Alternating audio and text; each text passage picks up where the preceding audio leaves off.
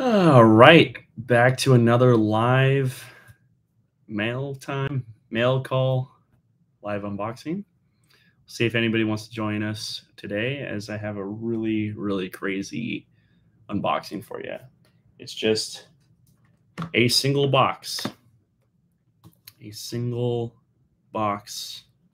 that I'm unboxing today. Got someone in here.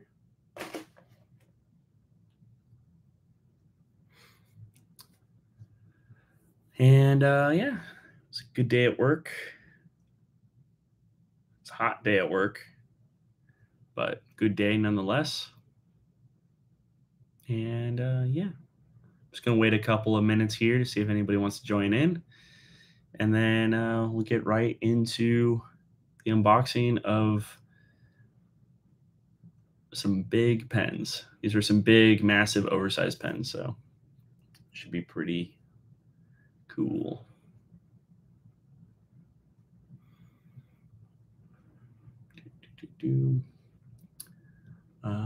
Let's see here.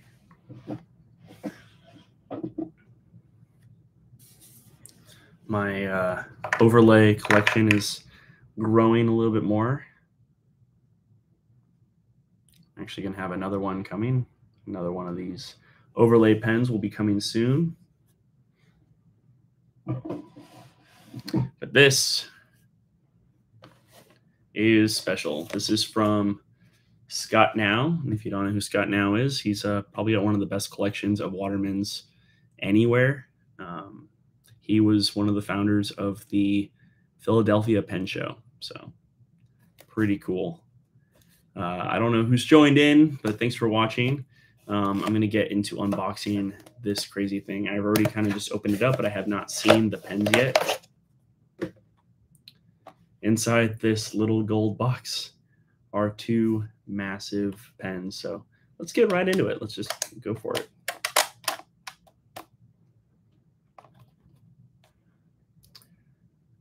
You guys are going to see it before I'm going to see it. All right, I've got three of you guys in here. I'm unboxing two massive pens. Let's see what we got. Number one, this is a Waterman's 58. Big red ripple oversized pen. Got a little unscrewed there. So we will check out this Waterman's 58. Where isn't it? Go. And wrapped in a napkin is the biggest oversized pen Waterman ever made. Wow, this thing is crazy big. There you go, guys. Waterman 20. There you go, Waterman 20. Hello, Fall Constantinople. Welcome. There you go, guys. The two biggest oversized pens the Waterman Pen Company ever made. The Waterman 20. Thing's got a massive nib on it. Oh, that's right. It's on a tight. Look at the size of this nib. Give you an idea. Here is a Mont Blanc 149 number 9 nib. And there it is next to the Waterman number 10 nib. Spoon feed. Thing is crazy massive. But I'm curious to see, like, watch if you post this thing, look how big that pen is. Hi, Fernando. Hey, Sean. Yeah, this thing is insane. Let's see it compared to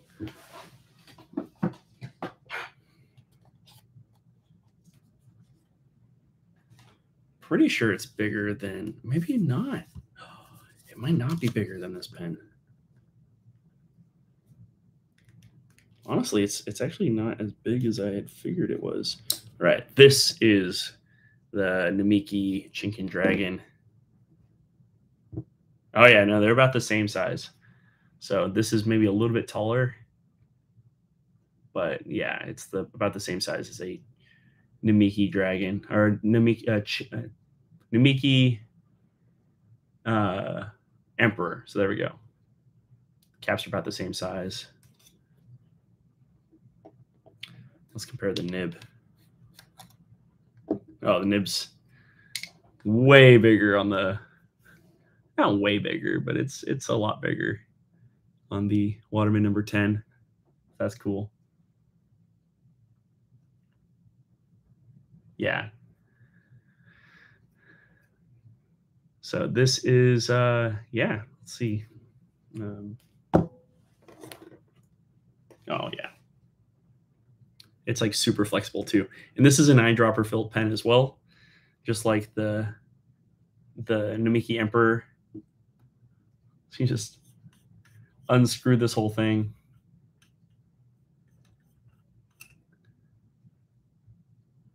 There's the feed, the super long feed on the back, and then you fill that thing up with ink.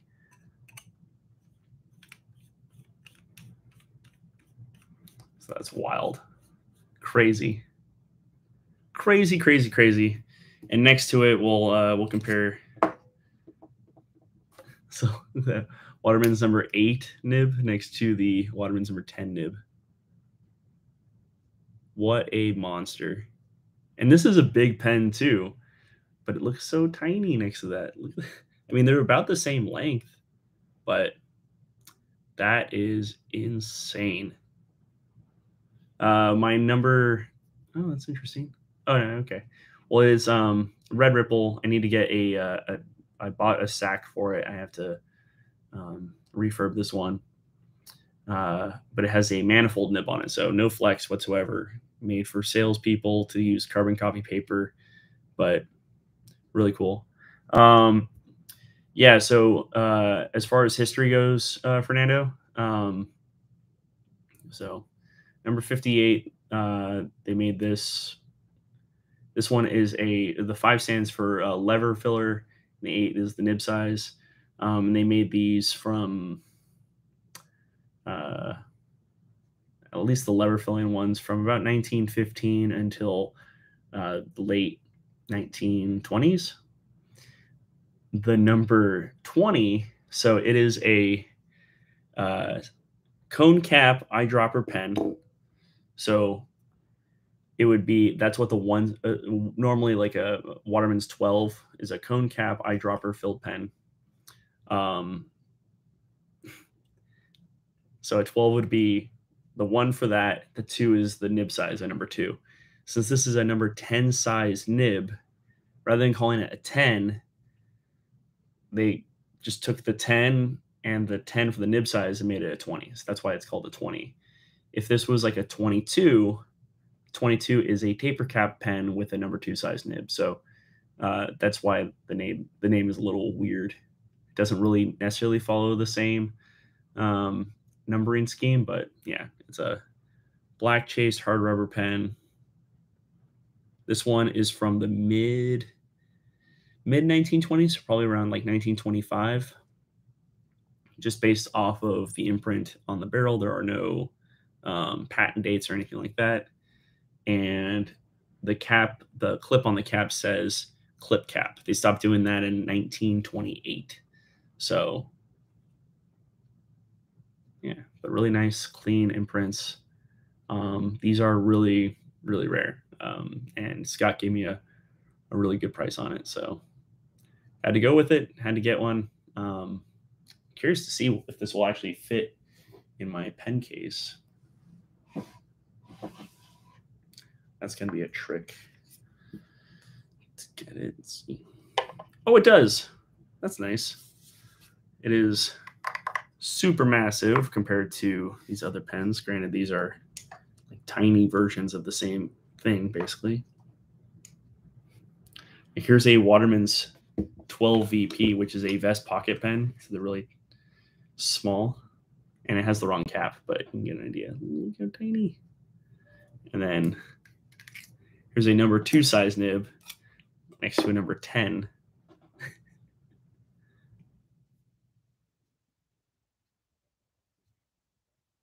crazy. I mean, it's more than an inch long. But super rad.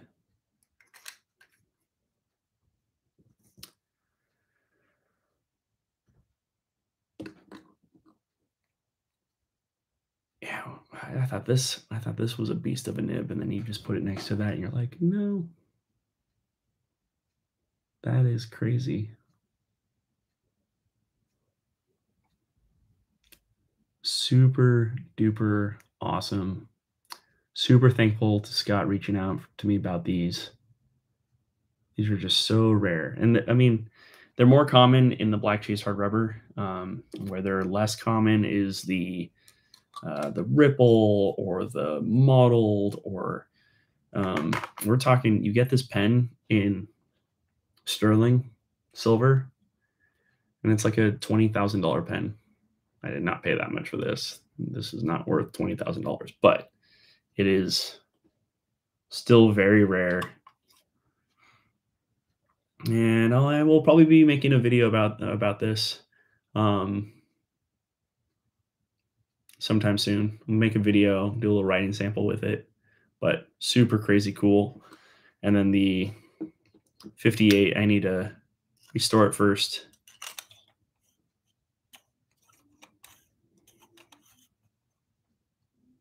I am very, very pleased. Scott wanted to send them out to me first to check out before I bought them, but I was impatient, so I just bought them already. But that is, let me actually compare these real fast to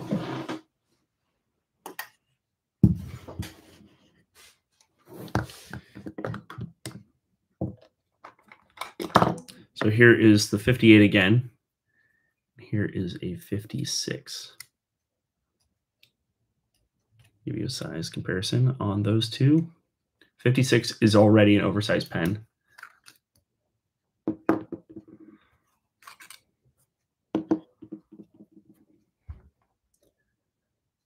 Yep. And then, and then you get to the 20. It's so cool. It makes the 56 look like a junior size pen.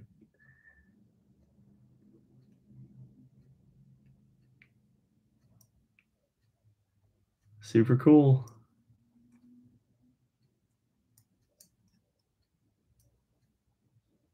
Yeah, I'm stoked. The only other thing that I got in the mail today was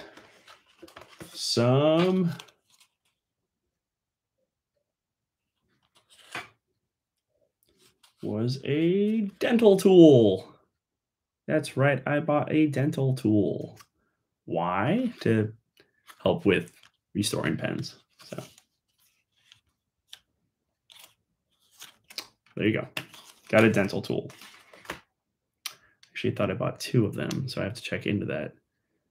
I'm pretty sure I bought two of them, but here's one. Unless there's another one in there. Nope, there's only one in that packaging. All right, that's different. Well, I mean, I can make I can make a video with the different nib sizes. It's just depending on the grind too. Like, what if this one is more broad than this one? These nibs are really rare. Like a number 8 size nib is really rare. A number 10 size nib is crazy rare. What I should do is I need to make a video comparison between the different colored nibs for the number 7 pens. But yeah. Oh, hey, David. Yes, this is the number 20. Would you look at the size of that pen? David, here is the 20 and here is a 56.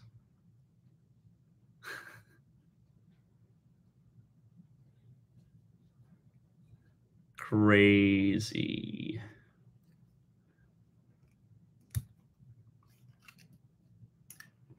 Again, a 20 The 56.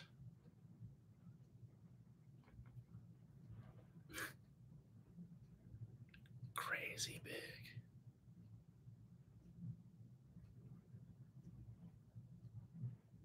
Hey, whoa, whoa, whoa. Watch that kind of language on here, man. It's more like a stick of dynamite, right? It's crazy big. Yeah. I mean, that's substantial. If you guys are, well, yeah, we'll leave it to a mystery of what was paid for what. But yeah, super crazy. David, you will definitely get to try this out right with it when I see you in San Francisco next month. Crazy that we're already coming up on that. If anybody's going to the San Francisco Pen Show, I will be there. David Garcia will be there. Drew Brown and Brian Goulet are going to be there. They booked their tickets already. They booked their flight and got their hotel room, which is going to be really cool. It's going to be a real party over there. Today at work, this has nothing to do with pens, but today at work, I made some magic for some friends over at the Haunted Mansion, and they gifted me this. Like, will you look at the size of this patch? This is a patch for like the back of a like jean jacket or vest or whatever. But yeah, it's crazy. I had to roll this up and stick it in my coat pocket all day. But it's already going to Drew Brown. I've been talking to him about it today. I was like, "Would you like this?" And he's like, "You don't have to give that to me." I was like, "I'm not a crazy Star Wars fan, so here, you can have that." So I also got that and a challenge coin as well. Pretty cool. I get stuff like this all the time at work, so that's awesome. Yeah, good stuff, guys. Like, I don't have too much for you today. It was a very, very hot day at Disneyland. Happy to be home. Just probably gotta trying really hard not to get a drink or anything. I'm trying to lose weight before I go to San Francisco.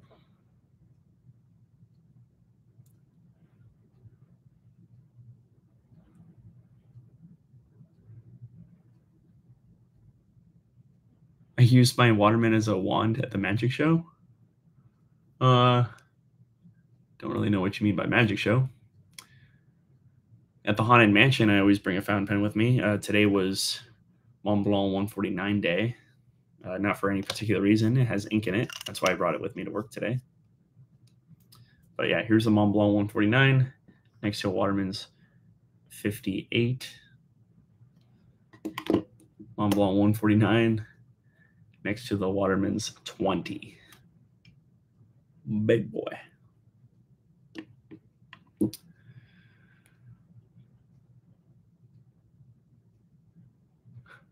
Last purchase till the show. Famous last words, David. Famous last words. I paid. I'll show. You know, I'll show you. I have my phone right here.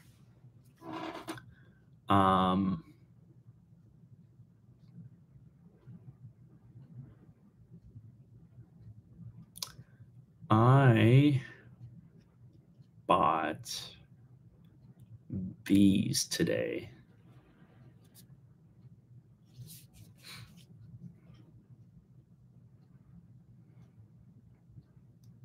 A display case plus trays and another display case plus trays. So they're coming from Canada. He put them all in one box. They're small enough that they're like countertop sized or whatever. But they're hard to come by. The smaller they are, the more valuable they are for the most part, the more they'll like kind of go for, just because they are small and people can keep them in their homes. The larger the display case, the less space. Like, people don't have space to put in a giant cabinet inside their house dedicated to their fountain pen collection. So really, really thankful. Brian Johnstone from British Columbia, really, really thankful. He just reached out to me and was like, "Hey, are you interested in these? I want you to have them." Yeah, I'm gonna display my pens in them. Someday I want to have my like an entire room in my house kind of turned into a old Waterman's dealership, like old Waterman's like dealer showroom. That's the dream. I can just about fill those two display cases with the pens I have. I'm basically at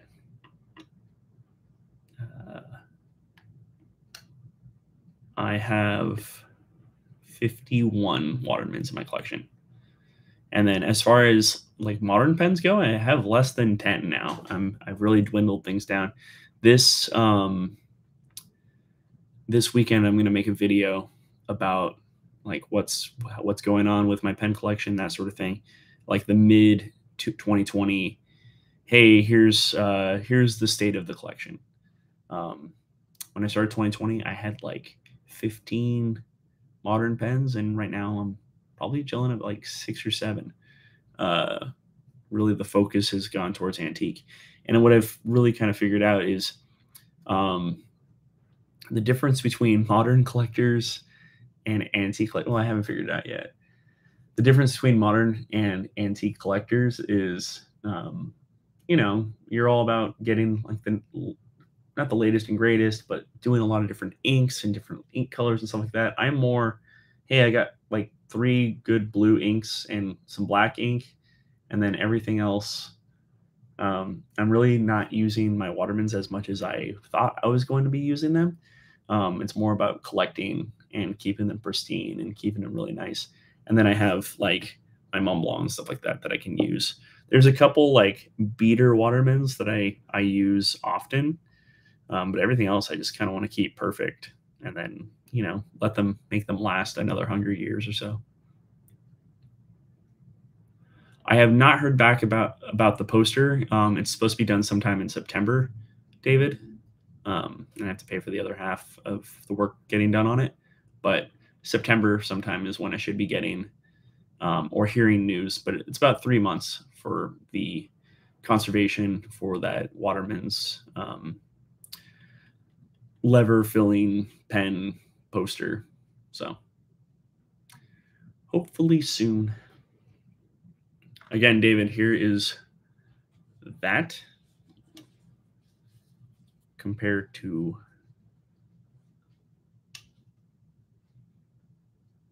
that. They're about the same size, except, and I was very surprised by this.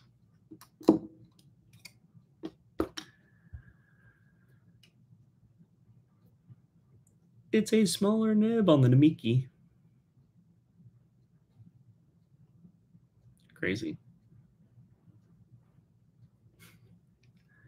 Look at that spoon feed nib.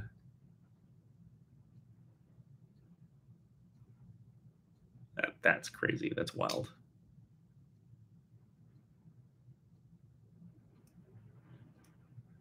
The nib is ever so slightly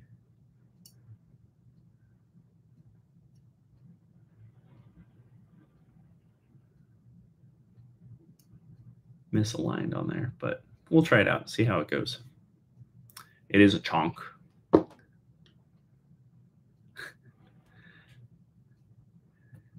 Let's post it for fun.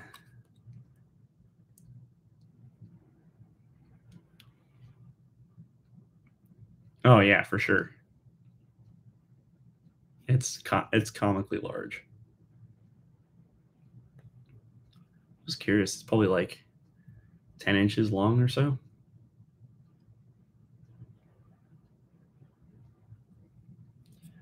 Here's a posted Mont Blanc 149 next to this pen to hold it super far away.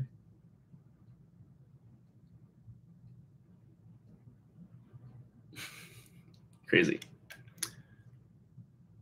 It came today. So I just unboxed it at the beginning of this video. Just came in today. In fact, Scott is messaging me saying, "Hey, is everything okay? How's it going?" It's so funny, like seeing this. This is the 58. Seeing this up close, it's it feels normal actually, just compared to this because this thing is so much bigger. Because when I reviewed this pen with Greg, not reviewed, I just made a little video with it. I was like, man, this thing's crazy. And then it's like, never mind.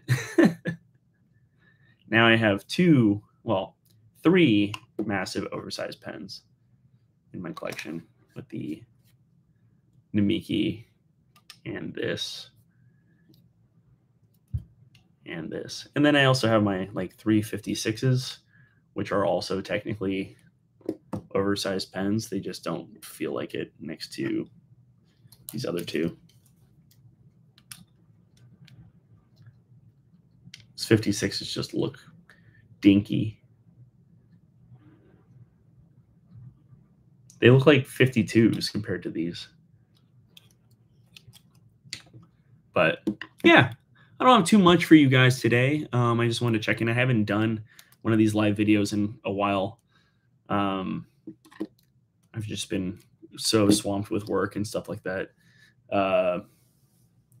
And yeah, just kind of getting reacquainted with being back here.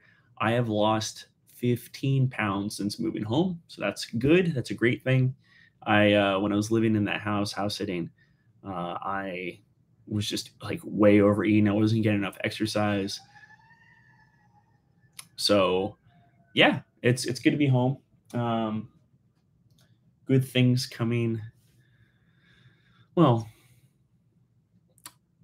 I don't have any modern pens coming. Do I? No, I gotta make some new videos this weekend. Once again, I'm gonna do my state of the collection, kind of mid-year state of the collection video. I'm not gonna go into the Waterman stuff because there's too many of them. In February, when I did the the Los Angeles Pen Show with David, I had 12 Waterman fountain pens, and now I have 51 Waterman fountain pens. So, yeah, I've gone crazy. So, but yeah, cool. Anybody else have any other questions? Oh, David, by the way, I bought like some tools to be able to do some, to be able to repair some pens myself. I bought some sacks. So I have like some replacement sacks to be able to do it myself. I have shellac. I bought some forceps. So I'm going to have some forceps to be able to like really, like this guy.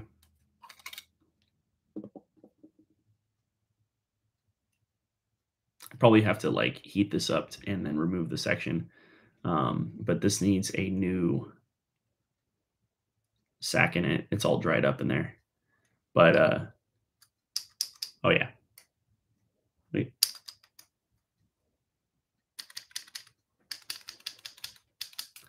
So I bought the tools to be able to do it myself. And yeah. Man, this thing's dope. So cool. Once again, thank you, Scott now for selling me these pens. Super rad. David, remember we're gonna do a live stream. Oops, sorry. We're gonna do a live stream from our hotel room or something like that when we are at the show. So we can kind of check in and talk about what's going on with the show. Troy won't be in it because he says oh no, I look like a serial killer. Okay, cool. But we'll do the live stream. I'm gonna see if I can get Drew Brown. Maybe get Drew Brown or Brian Goulet, see if they'll be on camera for like a hot second. That'd be super rad. I'm super excited to meet those guys in person. Really, no offense to Brian, but like more excited to meet Drew Brown. I got him a pen, so he's gonna flip when he sees that pen because his idea of vintage pens is like 1990. I mean, this is from the 1990s. Um, that's his oldest pen. He has a pen from like 1995. So I'm going to upgrade him to a pen from 1917. That'll be my antique upgrade for him. And what's nice is it's something that's he can ink up and he can use and he can write with, and he won't like with these, like you don't really need to be that afraid um, of them melting or anything like that. Like he is your friend with ebonite. You have to I have to use a blow dryer to get the sections apart. You just like stick a blow dryer in front of these things and it'll actually do some good for you. So uh the 20 is they never made this in a lever filling pen. So this is a eyedropper, a big ass eyedropper. And the 58 is a lever. Oh, Drew's pen. I got him a 52. So he's gonna have a 52. I don't think he's watching any of these videos, so no, like I wish Drew Brown watched my videos. That'd be cool. But it's cool. He's got a whole life and he's got to film all those pencast videos with Brian. But yeah, no, I got him he has a 52 with the original box with the original receipt and stuff like that. Not receipt, like how to pamphlet, the instructions inside. So I got that from David Nishimura. So good stuff.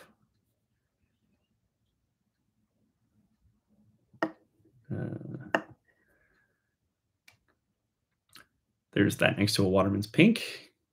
Number 7 pink. Like this pen is so big. Let's see. This pen is so big. I wonder if I can fit another pen just inside the barrel. Oh, yeah. Let's see this. This pen is so big. Well, I can do that with this. Let's see here.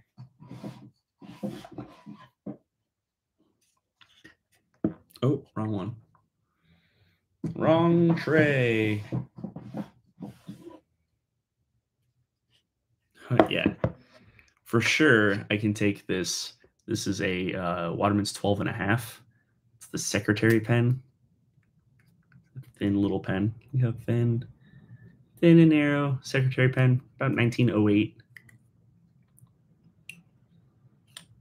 I can put the whole pen just inside the barrel of this one. That's silly. That's just, there you go. Waterman 20 can also work as a fountain pen holder for another fountain pen. I wonder if it gets narrower at the bottom. But this is another 12.5, but this one is a 412.5. It is certainly silver. Tiny little secretary pen. This one belonged to Gary Lair, the late Gary Lair, who wrote a lot of the Waterman's books that I have here. This one who co-wrote this book. This was one of his pens in his collection. And actually, yesterday's pen was this one that came in. This is called an 0314, and it is a slip cap number 4 size nib. It has one of the earliest chase patterns on it. This is gold filled, and this is the actual pen. Oh, and I mean the imprint on it is gorgeous. The imprint on it, it's gonna be hard to see on camera, but it's flawless on the cap there. This is the exact pen that is on page 11 in this book. So we go to page 11. There is the 0314. That is this. It's not this. I mean, it's the same model. This is the exact pen that is in this book, which is really, really crazy. Super cool. I'm proud to own it. This is like the first catalog pen I have in my collection. So super cool. Honored to own this. And it looks, it looks pretty dang nice. This case is primo right now. So I have a 0322 taper cap, 0314. This is a 12 SF, so it's a sleeve filler pen, gold filled. This is a 514, which is a 14 karat gold, solid 14 karat gold pen. 412 and a half. So it's a small number 12. This is a 412 in sterling silver.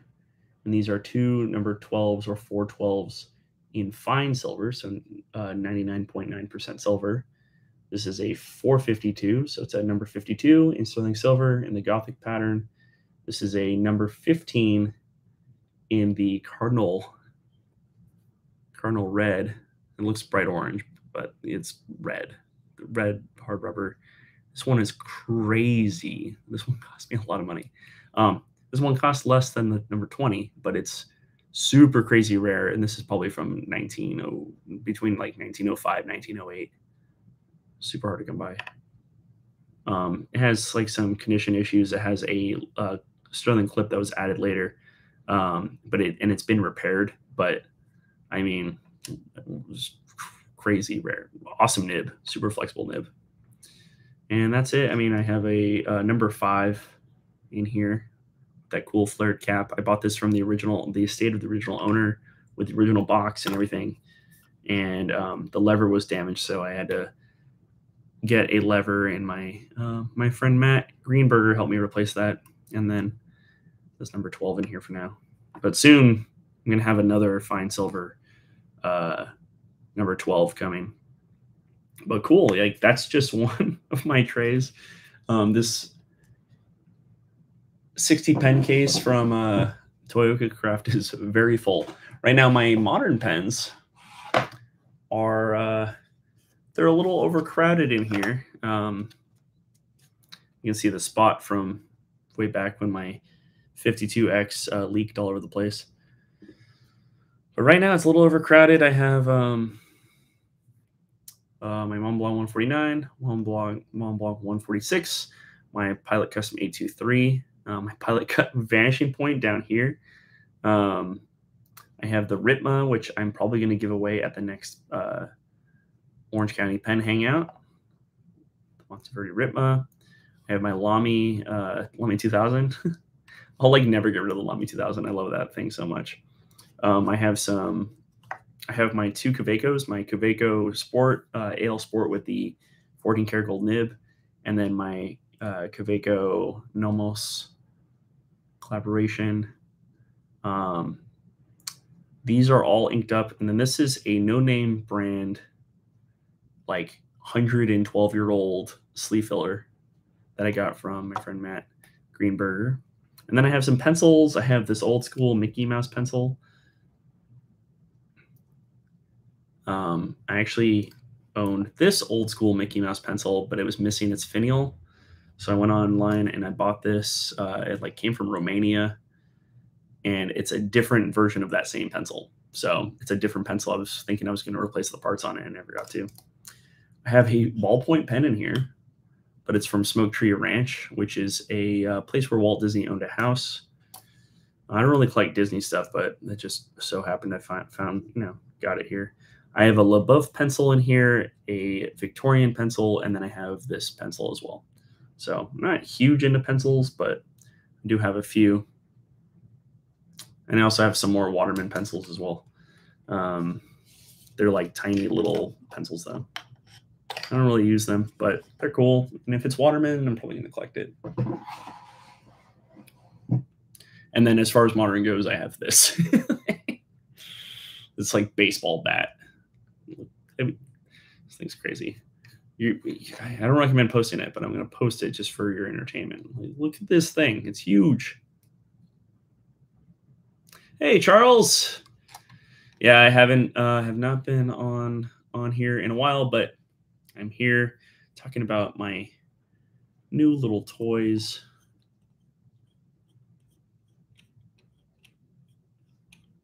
Get yourself a good Waterman. They you can find them on eBay. They're pretty cheap. And then as far as restoration goes, like it's pretty easy to do yourself. But if you don't want to do it yourself, like there's so many people out there, like Fountain Pen Hospital that can do it.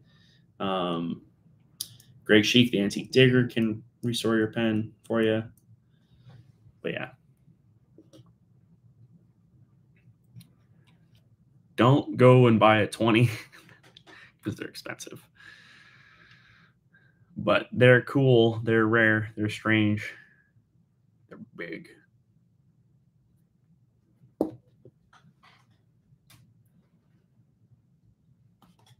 Waterman's doesn't even fit in it. Oh, fits that way. It's not bad.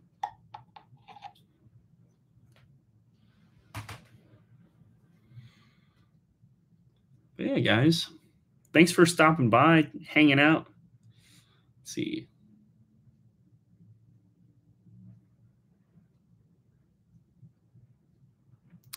If you need nib work, check out Greg Manuskin. It's expensive though. Nib work is, especially if it's like a warp nib or nibs that have issues. It's pretty expensive as far as getting nib work done. But or if if you can find a nib grinder out by you, like maybe you don't need a nib grinder, but like this one, like this 20, as I'm looking at it, like I might have to send this into Greg just to get it kind of like straightened out. Not straightened out, but it just sounds a little clicky. But I mean, how often am I actually going to write with this thing? It's just massive. Oh yeah, yeah. I think that's all I need on this one too, is just to be kind of realigned.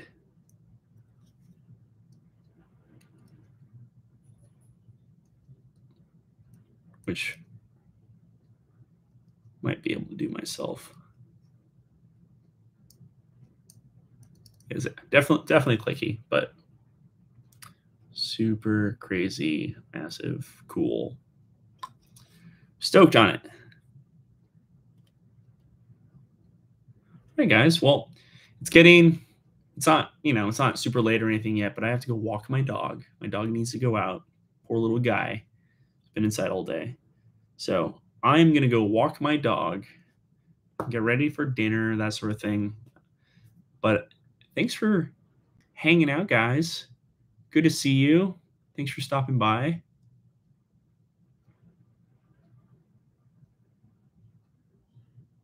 Yeah. Well, good to see you too, David. I'm sure I'll be talking to you in a little bit. But yeah, guys, thanks for stopping by and hanging out. Little audience today, but I'm really excited for the San Francisco Pen Show next month. It's going to be a blast. Um, Me and my pal Troy are going to road trip up there, and then I'm rooming with David, so it's going to be great. Um, but anyways, you guys, thanks for stopping by. Check out my Instagram for more, and I'll see you guys all real soon. All right. Peace.